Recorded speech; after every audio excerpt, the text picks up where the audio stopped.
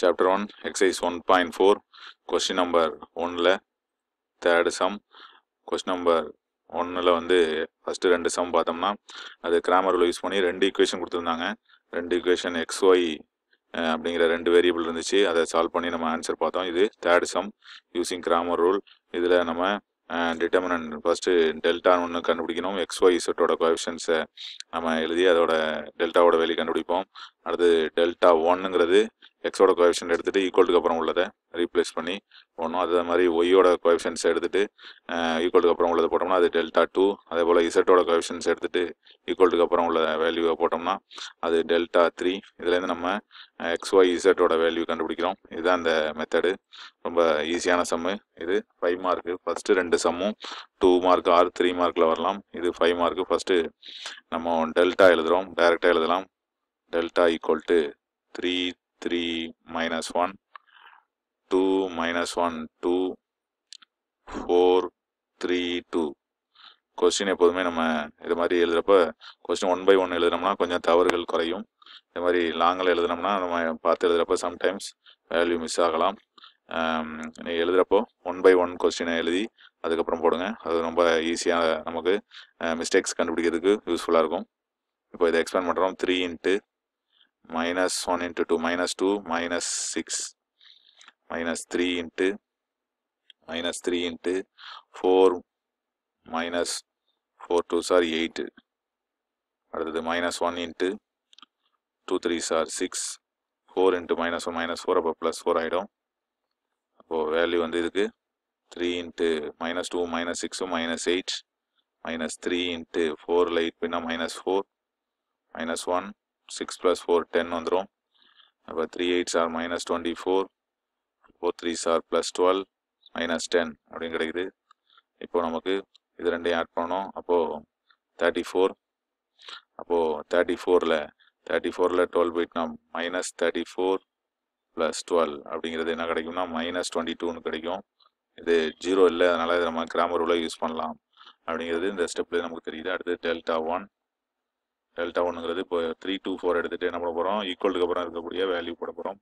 ஈக்குவலுக்கு அப்புறம் இருக்கக்கூடிய வேல்யூ 11 9 25. ஈக்குவலுக்கு அப்புறம் கொஸ்டினில் கொடுக்கலன்னா நம்ம அதை மாற்றிக்கிட்டு தான் போடணும். 25. இப்போ மற்ற ஒய்யோட வேல்யூ அப்படியே எழுதிக்கலாம். 3 minus 1 3 minus 1 2 2 அப்படின்னு கிடைக்குது. இதை எக்ஸ்பேண்ட் பண்ணுறோம். 11 into 1 minus 1 into 2 minus 2 3 2s are 6 minus 3 into 9 into 2 18 minus 25 into 2 50 minus 1 into 9 3s are 27 minus 25 into minus 1 minus 25 ஏற்கனவே மைனஸ் இப்போ ப்ளஸ் 25. அப்போ delta 1ஓட value 11 into minus 8 minus 3 into 18 minus 52 minus 32 minus 1 into இது 52 கிடைச்சிரும். 11 into 8 minus 88 plus இது 96. அடுத்தது minus 52 அப்படின்னு கிடைக்குது. இப்போது இதை நம்ம ஆட் பண்ணணும். ரெண்டையும் ஆட் பண்ணோம்னா கிடைக்கக்கூடியது 90 minus 140 plus 96. 140ல் 96 போயிடுச்சுன்னா பேலன்ஸ் வந்து minus 44 அப்படின்னு கிடைக்குது. இது டெல்டா 1ஓட வேல்யூ. அடுத்து டெல்டா 2ஓட வேல்யூ கண்டுபிடிக்கிறோம். டெல்டா 2 அப்படிங்கிறது ஒய் இருக்க இடத்துல நம்ம எதை ரீப்ளேஸ் பண்ணிக்கிறோம், ஒய் இருக்க இடத்துல 11 9 25 போடுறோம். அப்போ எக்ஸோட இடத்துல மறுபடியும் எக்ஸோட கோஎஃபிஷியன்ட்ஸ் வந்துடணும். 3 2 4 11 9 25 minus 1 2 2. இப்போ இதை எக்ஸ்பேண்ட் பண்ணுறோம். 3 into 9 2s are 18 2 5 2 into 25 50 minus 11 into 2 into 2 4 minus 4 2s are 8 minus 1 into 2 into 25 50 2 into 25 50 minus 4 9s are 36 அப்படின்னு கிடைக்குது. அப்போ 3 into 18 minus 50 எவ்வளோதுன்னா minus 32 minus 11 into 4 into 4ல் 8 போயினா minus 4 minus 1 into 50ல் 36 போயிட்டுனா plus 14 அப்படின்னு கிடைக்குது.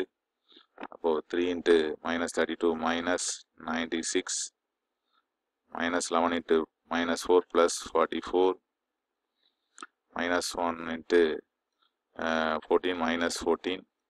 இப்போ எதை ரெண்டையும் ஆட் பண்ணோம் அப்படின்னா 96ஐயும் 14 ஆட் பண்ணோம்னா -110 110ல் 44 போயிட்டுனா கிடைக்கக்கூடியது -66 கிடைக்குது. இன்னும் ஒரே ஒரு வேல்யூ கண்டுபிடிக்கணும். டெல்டா 3யோட வேல்யூ கண்டுபிடிக்கணும். டெல்டா 3 ஈக்குவல் டு எக்ஸோட வேல்யூ அதே தான் 3 to 4, ஒய்யோட வேல்யூவும் அதே தான் 3 -1 3. இப்போ இசட்டோட வேல்யூ பதிலாக ஈக்குவலுக்கு அப்புறம் உள்ள வேல்யூ எழுதிடுறோம் 11 9 25. இப்போ இதை எக்ஸ்பேண்ட் பண்ணுறோம். கிடைக்கக்கூடியது 3 into -25 3 9s are 27 -27 -3 into 2 into 25 50 4 9s are 36 plus 11 into 2 3s are 6 4 1s are 4 -4 வரும். இப்போ +4 ஆகிடும். இங்கே ஏற்கனவே ஒரு மைனஸ் போடுறோம். இப்போ 3 into -25 -27 -52 -3 into 50ல் 36 போயிட்டுனா 14 plus 11 into 10 அப்படின்னு கிடைக்குது. 3 into -52 -156 3 14 42 11 into 10 plus 110 அப்படின்னு கிடைக்குது. இப்போது இது ரெண்டையும் ஆட் பண்ணணும். ரெண்டையும் ஆட் பண்ணோம்னா -198 வரும் ப்ளஸ் 110 198ல் 110 போயிட்டுனா -88 அப்படின்னு கிடைக்குது. இது டெல்டா 3. இப்போ இதுலேருந்து நம்ம கிராமர் ரூலை யூஸ் பண்ண போகிறோம். இப்போ using grammar rule by grammar rule commerce rule delta எக்ஸோட வேல்யூ என்னன்னா டெல்டா 1 பை டெல்டா 1ஓட வேல்யூ என்னன்னு பார்த்தோம்னா delta 1ஓட value -22 delta 1ஓட value -44 டெல்டாவோட value -22. இதை இங்கே நம்ம யூஸ் பண்ணிக்கிறோம்.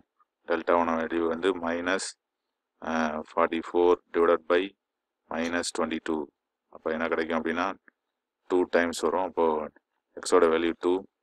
அடுத்தது ஒய்யோட வேல்யூ என்னென்னா டெல்டா 2 பை டெல்டா 2ஓட வேல்யூ என்னென்னு பார்த்தோம்னா -66 டெல்டாவோட வேல்யூ -22 மைனஸ் கேன்சல் ஆகிடுது 3 22 66 ஆகிடுது. அப்போ 3. அதே போல் இசட்டோட வேல்யூ என்னென்னா delta 3 by delta 3யோட value -88 divided by -22.